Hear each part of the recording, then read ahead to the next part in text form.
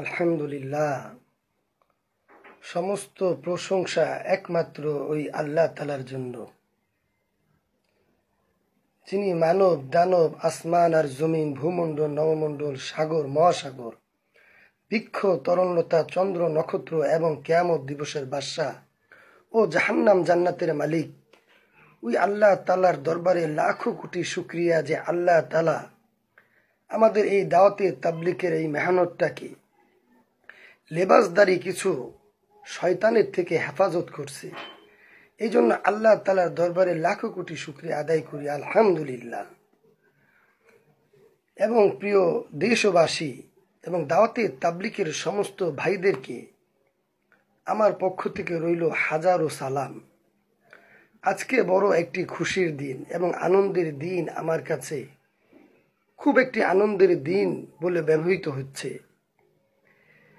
এই যে এই দাওয়াতে তাবলিগের যে সংকটটা, যে সমস্যাটা, এইটা দূর করার জন্য যে সমস্ত সরকারি লোকরা, সরকারি লোকজন, বিশেষ করে মন্ত্রী মহোদয়, আমাদের যে মন্ত্রী মহোদয় তিনি, এবং পুলিশের প্রধান, র্যাবের প্রধান, এবং যে সিআইডি এদের প্রধান, এবং আরও অনেক সরকারি কর্মকর্তা ভাইয়েরা, যেভাবে আপনারা এই মেহনত করছেন, তবলিগের পিছনে সময় দিছেন, এবং তৃতীয় পক্ষ লেবাসদারি একটি শয়তান হেফাজত ইসলামের সেই চক্রটাকে ফুটবল মনে করে লাথি মেরে বাউন্ডারি থেকে পার কইরা সেই ৬৫ বছর ধরে যেই তাবলিগ জামাত চলছিল, সেই তাবলিগটাকে চলার জন্য যেভাবে আপনারা মেহনত করছেন, চেষ্টা করছেন, এই জন্য আপনাদের প্রতি আমার খুবই ভালোবাসা এবং আপনাদেরকে লাখো কোটি ধন্যবাদ। এবং আপনাদের জন্য আসমান আর জমিনের মালিকের কাছে দোয়ার দরখাস্ত, দোয়া যাতে আল্লাহ তাআলা আপনাদেরকে দুনিয়া এবং আখেরাতে শান্তিতে রাখেন, এবং এই দুনিয়ার চেয়ে ৭ গুণ বড় দুনিয়ার এক জান্নাত আপনাদের ওই সমস্ত ভাইদেরকে আল্লাহ তাআলা দান করেন। এবং আমি আরো লাখো কোটি ধন্যবাদ জানাই মাওলানা ফরিদউদ্দিন মাসুদ সাহেবকে। আল্লাহ তাআলা তাকে আরো হায়াতের জিন্দেগি বাড়ায় দেব। তিনি যে এই দুঃসময়ের সময় আমাদের এই দাওয়াতে তাবলিগওয়ালাদের সাথে ছিলেন, যেটা ন্যায়কে ন্যায় বলছেন, অন্যায়কে অন্যায় বলছেন, আর এই জন্য তাকে অনেক অপমানিত আর লাঞ্ছিত হইতে হয়েছে।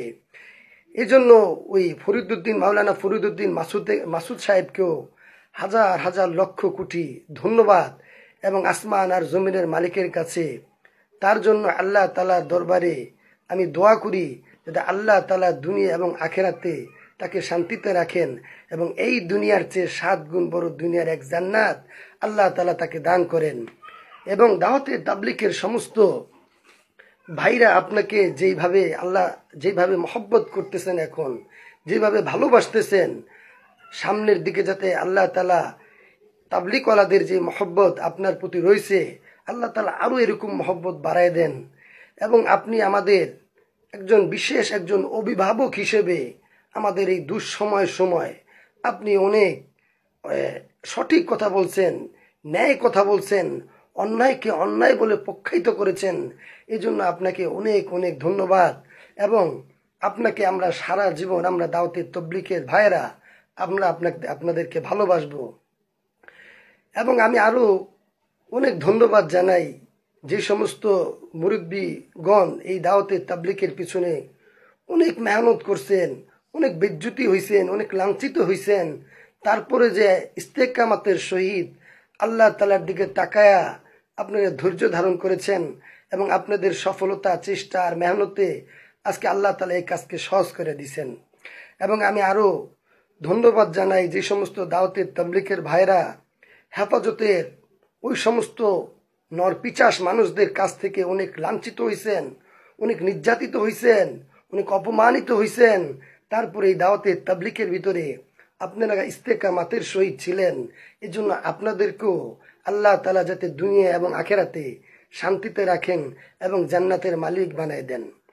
এবং আমি আরো হাজার হাজার ধন্যবাদ জানাই খালেদ মহিউদ্দিন, ইন্ডিপেন্ডেন্ট চ্যানেলের সাংবাদিক ভাই, আপনাকে অনেক অনেক ধন্যবাদ যে এই সময় দুঃসময়ের দাওয়াতে তাবলীগের যে ঘটনাগুলি সারা বাংলাদেশের মানুষকে খোলাসা করে বোঝানোর জন্য, জানানোর জন্য, আপনার জন্য আমার পক্ষ থেকে দোয়া রইল যে আল্লাহ তাআলা আপনাকেও এই দুনিয়া এবং আখিরাতে শান্তিতে রাখেন এবং বিশাল বড় এক জান্নাতের মালিক বানায় দেন এবং আপনার দ্বারা আরো কিছু দামি দামি কথা, দিনের কথা প্রচার করার তৌফিক দান করুক।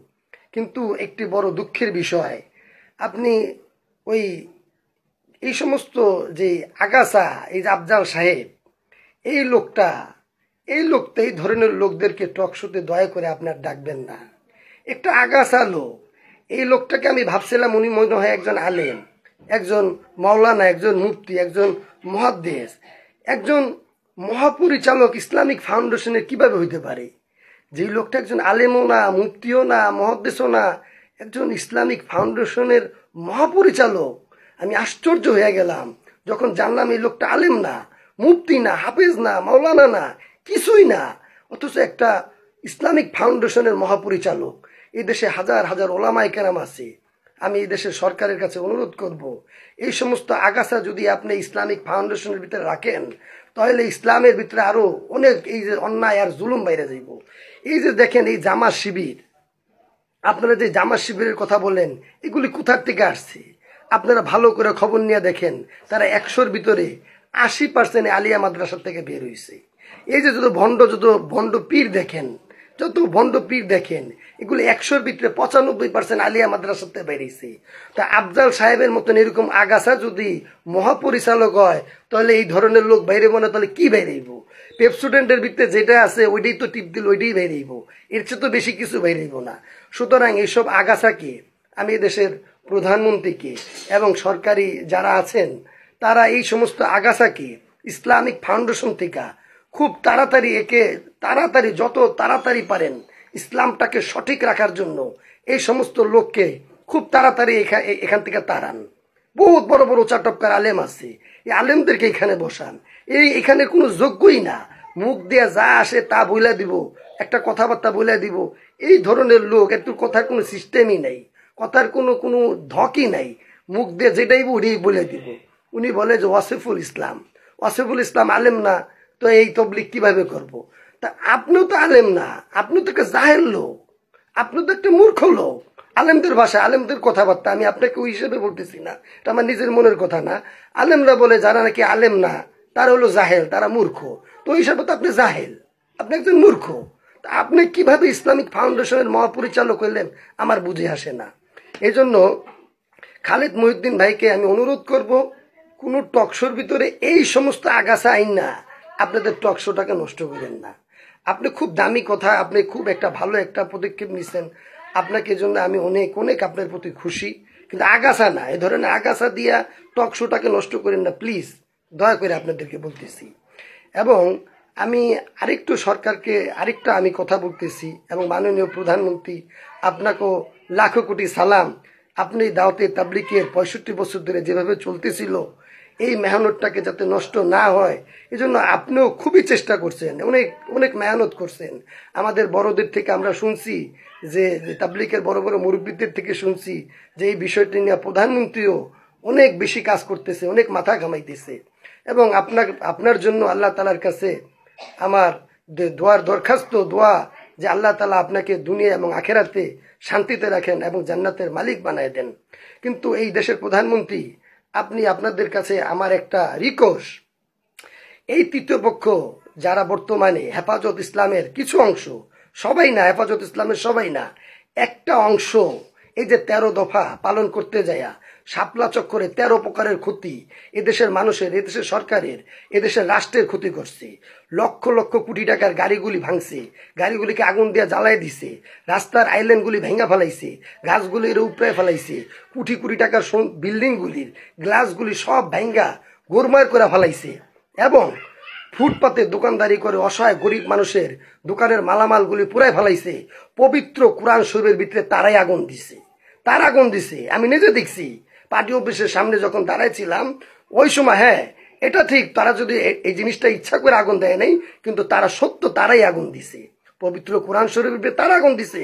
যখন আমি এই সময় পার্টি অফিসের সামনে, আওয়ামী লীগের পার্টি অফিসের সামনে আমি দাঁড়াইছিলাম এবং দাঁড়ায় তাদের তামসা দেখতেছিলাম, দেখলাম যে ওই সময় যখন গ্যাস মারলো, তো গ্যাস মারার পরে ওখানে অনেক প্রচন্ড গন্ধ ছিল। তারপরে ওই বাইতুল মোকাররমের ভিতরে যাতে পুলিশও না ঢুকতে পারে, আওয়ামী লীগের লোকজনগুলিও যাতে গেটটা ঢুকতে না পারে, এই জন্য তারা কি করলো, ওই সব দোকানগুলির ভিতরে আগুন লাগাই দিছে। হয়তো বা তারা জানতো না যে এটার ভিতরে কোরআন শরীফ আছে, এটা সত্য, কিন্তু কোরআন শরীফের ভিতরে আগুন ওই সমস্ত লোকরাই দিছে। আজকে আপনাদের কাছে আমি একটা স্পষ্ট এবং ক্লিয়ার কথা বলে দিলাম, আমি ঘটনাস্থলে ওই সময় দাঁড়ানো, আমি দাঁড়ানো যখন কোরআন শরীফগুলি আগুন দিয়ে পুড়তেছে, তারাই কোরআন শরীফের ভিতরে আগুন দিছে যাতে কোনো আওয়ামী লীগের লোকরা ভিতরে ঢুকতে না পারে, ওই মসজিদের ভিতরে ঢুকতে না পারে, যেহেতু ওরা ওই বাইতুল মোকাররম মসজিদের ভিতরে আশ্রয় নিয়েছিল। চিন্তা করলো ওইখানে ঢুকলেই তাদের বিপদ, এই জন্য আগুন দিয়ে ওইখানে ব্রিগেড দিছিল। আমি নিজে ওইখানে দাঁড়িয়ে তামসাগুলি দেখছি।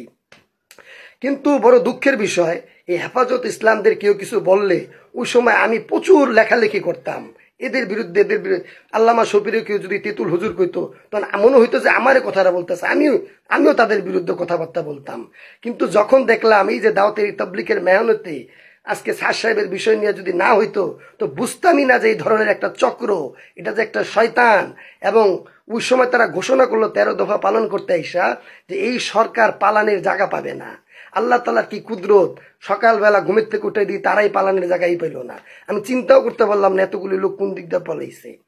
এই জন্য এই দেখেন, এই যে টঙ্গীর মাঠে, টঙ্গীর যে মাঠটার ভিতরে, এই মাঠটার ভিতরে এই যে যারা ওই হেফাজতের সময় নেতৃত্ব দিছে, আমি নাম বলবো না, সরকার খুব ভালো করেই জানে এদের ব্যাপারে, যে সমস্ত যেই লোকটা বলছে যে সরকার পালানোর জায়গা পাবে না, চিল্লায় চিল্লায় যে লোকটা কথা বলে, আমি নাম বলবো না ওই লোকটার, আপনারা কারণ সবাই জানেন এই কার কথা আমি বলতে চাইতেছি। সে সবচেয়ে বেশি ইসলামের ভিতরে ক্ষতি করতেছে এবং সে এই বাংলাদেশের ভিতরে দ্বিতীয় বাংলা ভাই হিসেবে জন্ম হইব। যদি সরকার এই লোকটার ব্যবস্থা না নেয়, তো বাংলা ভাই, দ্বিতীয় বাংলা ভাই, আমি বলে দিলাম আজকে, দ্বিতীয় বাংলা ভাই হিসেবে এই লোকটা জন্ম হইব। সাউন্ড গ্রেনেড ওই লোকটার নাম, যার কোনো মাইক লাগে না, জোরে জোরে কথা বলে।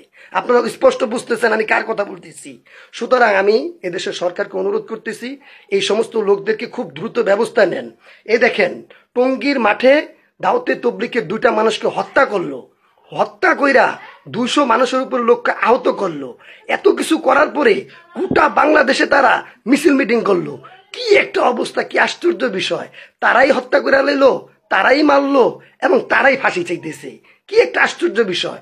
এবং বিভিন্ন ওয়াজের ভিতরে বলতেছে এদের লোক মারা গেছে, তাদেরই মারা গেছে। এই ঝামেলাটা না হইলে, তাবলীগের বিষয়টা না হইলে বুঝাই তো যেত না যে এরা একটা লেবাসদারি শয়তান। এরা যে লেবাসদারি শয়তান স্পষ্ট বোঝা যাইতেছে। কত বড় মিথ্যা কথা যে তাদের আলেম মাইরা লাইছে, ছাত্র মাইরা লাইছে। তোদের একটা ছাত্র নিয়ে আস, যে ছাত্রগুলি একটা মরছে, একটা ছাত্র নিয়ে আয়। একটা যে আলেম মরছে, একটা আলেমকে নিয়ে আয়। যদি নিয়ে আসতে পারো, তোদের সাথে আমার চ্যালেঞ্জ, তোদের সাথে আমি চ্যালেঞ্জ করলাম।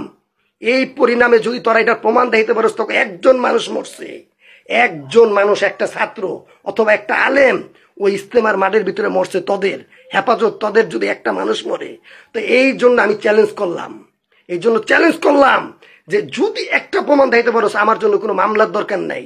আমি বাংলাদেশের রাজধানী ঢাকার রাজধানী গুলিস্তানের 0 পয়েন্টের সামনে তোরা একটা ফাঁসির দড়ি বানাবি, ওইখানে যে আমি আমার নিজেরটা আমি নিজে ফাঁসি দেবো, একটা যদি প্রমাণ দেখাইতে পারোস। এই জন্য সাবধান, হেফাজত ইসলাম আর দাওয়াতে তাবলীগের ভিতরে ভুল করে কোনোদিন আসবি না। তৃতীয় পক্ষ কোনোদিন আর আসবি না। বহুত জ্বালাইছস এই দেশের মানুষরে, বহুত ধ্বংস করতেছ এই দেশের মানুষরে, বহুত ইসলামের ক্ষতি করতেছ এই দেশের মানুষরে। এই জন্য ভাই, এই জন্য সরকারকে আমি খুব আবার অনুরোধ করব, খুব দ্রুত এদেরকে ব্যবস্থা নেন। যদি ব্যবস্থা না নেন, তাহলে এরা এরকম কঠিন অবস্থা করব। আপনি তো দেখছেন নির্বাচনের আগে যে সমস্ত তাবলীগের বিরুদ্ধে কথা বলছে, এরা কিন্তু তখনই মাথা ঝাড়া দিয়ে দাঁড়াইছিল, মনে করছে এখন সরকার চেঞ্জ হইব। আর সরকার যদি চেঞ্জ হইতো, জামাত শিবিরের দরকার নাই, বিএনপির দরকার নাই। এই সমস্ত এই যে হেফাজতের যেই চক্রটা, যে কিছু চক্র, আমি হেফাজতের সবাই না, এই চক্রটা যেটা তাবলীগের বিরুদ্ধে কথা বলছে, এরা দেখতেন এই আওয়ামী লীগের এই সমস্ত এদের 12টা বাজায় দিত। কোনো জামাত ইসলামের দরকার নাই, বিএনপির দরকার নাই, এরাই আপনাকে 12টা বাজায় দিত। সুতরাং এদেরকে মাথা ঝাড়া দিয়ে দাঁড়াইতে দিয়েন না। খুব দ্রুত, যত দ্রুত পারেন এদেরকে প্রতিরোধ করার চেষ্টা করেন, নয়তো দেশে ভয়াবহ সৃষ্টি করবে। এরা কিন্তু খুব পাইতা রয়েছে। এই দেশটার ভিতরে ভালো একটা সহিংসতা লাগানোর জন্য, এবং সেই মূল হাতিয়ার হিসেবে তবলিগটাকে ব্যবহার করতে চাইছিল। আজকে আপনাদেরকে বলে দিই, সুতরাং এদেরকে প্রতিরোধ করার ব্যবস্থা করেন। সবাই ভালো থাকবেন, এবং এই ভিডিওটা যারা দেখবেন সবাই শেয়ার করবেন, সমস্ত দেশবাসী যাতে জানে এই বিষয়ে সবাই লক্ষ্য রাখবেন। এবং সামনে ওই আফজাল সাহেব, শামীম আফজাল সাহেব, আরেকজন হলো যে হান্নান, পিচ্চি হান্নান, এই দুইজনকে যে নিয়ে গেছে, তারা বলছে যে এটা বলছে স্যার সাহেব এটা কোরআনের এটা ভুল করছে, এটা ভুল করছে, এটা ভুল করছে। এই সমস্ত যে ভুল না, পবিত্র কোরআন থেকে হাদিস থেকে আমি সঠিকভাবে আপনাদেরকে প্রমাণ করে দেব ইনশাআল্লাহ। ইনশাআল্লাহ এটা আপনারা অপেক্ষায় থাকেন। আসসালামু আলাইকুম